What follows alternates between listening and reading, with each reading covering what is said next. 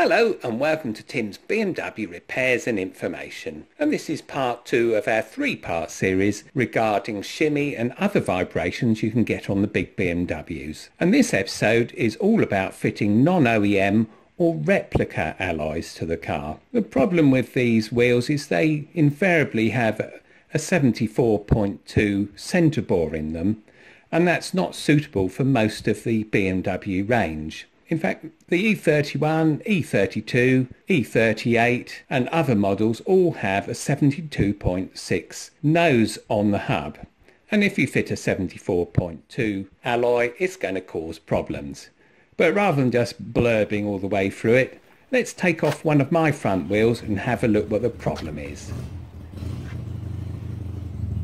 Right, so wheel off, and here's the hub on my 840Ci. And as you can see, I've got a 10mm spacer on there, and it's a hub-centric spacer. It does two things.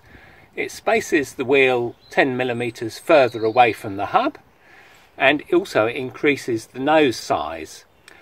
Because replica wheels and these Rondel 58s that I've got fitted on my car have 74.1 or 74.2mm bores, and that's too big for, well, most BMWs, which is 72.6. So this spacer increases the hub diameter, this part across here, from 72.6 to 74.2. I think it's about 74.1. It's not a perfectly tight fit, which is why I use Captain around here to increase the diameter slightly to make sure it's a perfectly tight fit. So, as we said, it's doing two things: spacing the wheel away from the hub by 10mm, get more of the wheel and tyre showing from the side of the car, and also increasing the nose size to fit exactly onto the bore of these Rondel 58 wheels. Now, the other thing you have to worry about when fitting spacers is the ET, which is the offset of the alloy.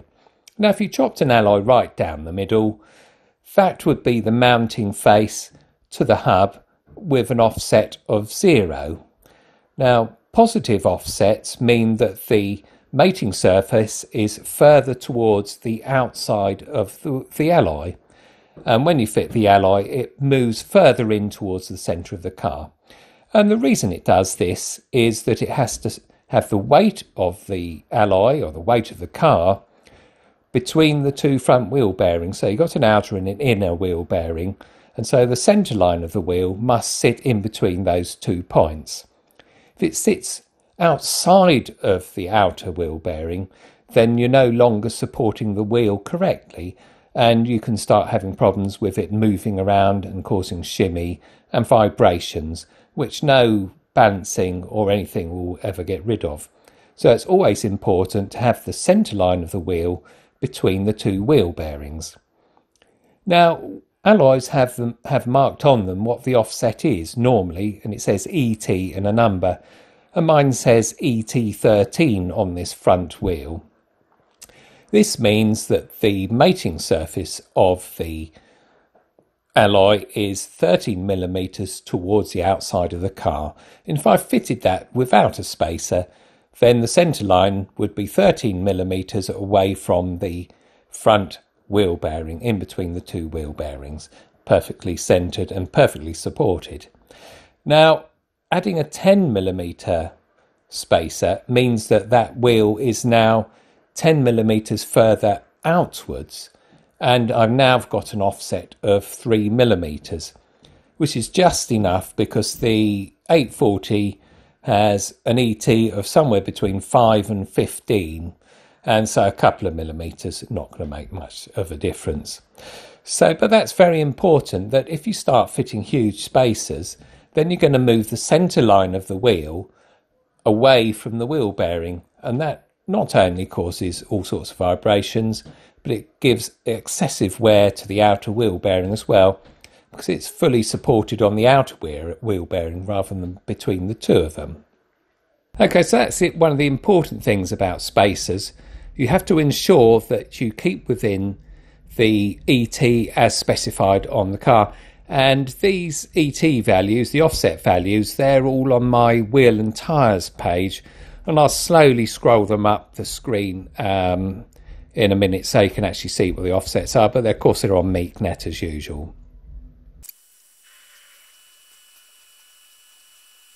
Let's have a look at the things we discussed yesterday. So here's the hub with its brake disc and so on, and it's supported onto the axle, which is connected to the suspension system, by two conical bearings or tapered bearings. That's the outer bearing and that's the inner bearing, and this is the line in between the bearings. And you can understand, if a wheel was, its centre line of the wheel was between those two, then that perfectly supports the wheel. In fact, as long as you keep within the wheel bearing area, somewhere between here and here, then the wheel is nicely supported and there's much less chance of you getting shimmy.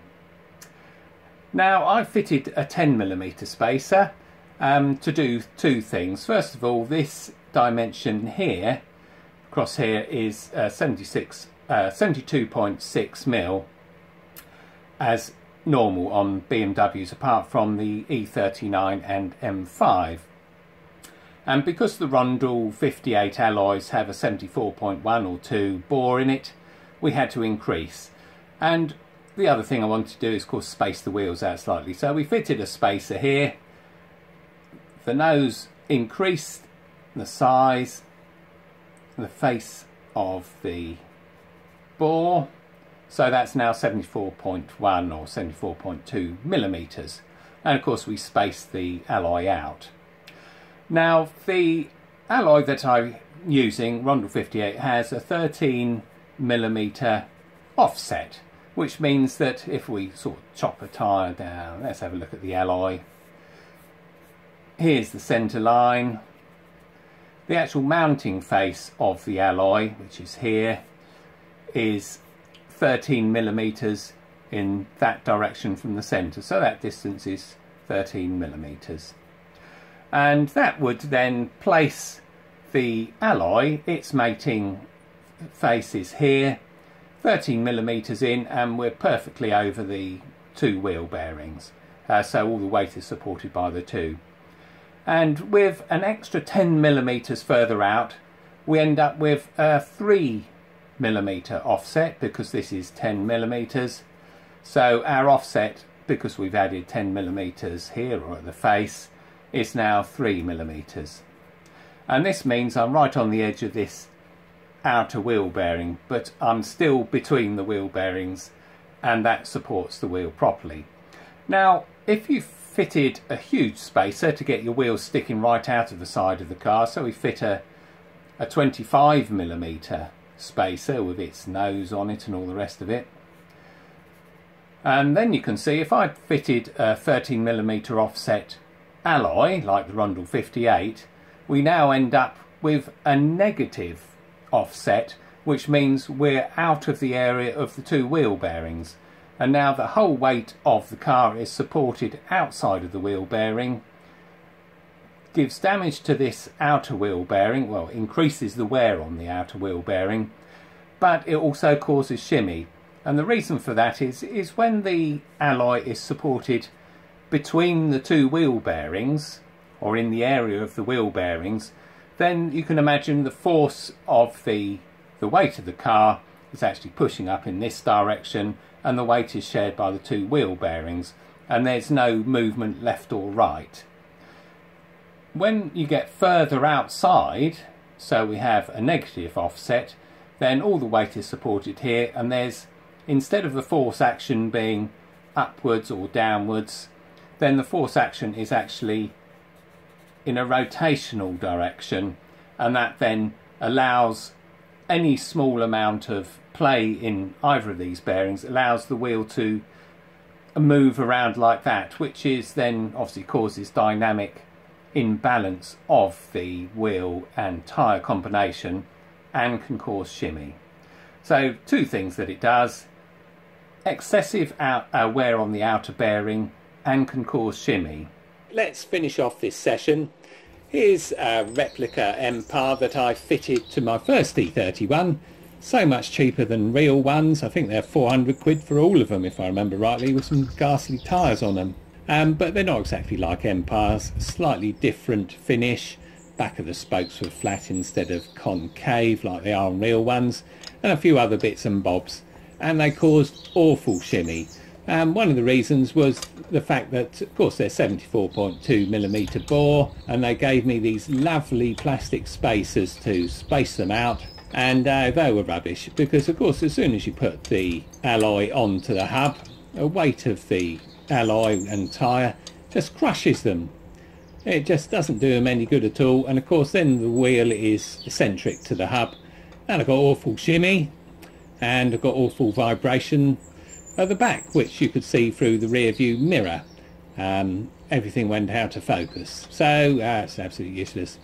Next plan, fit these Hawk spacers, metal spacers, and much closely machined, so more likely to fit.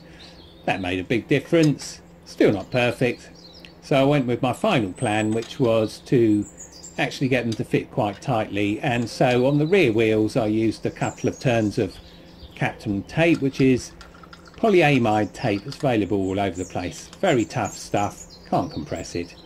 A couple of wraps of that, fit the spacer over, and then put a couple more wraps over that as well, and then refit the alloy.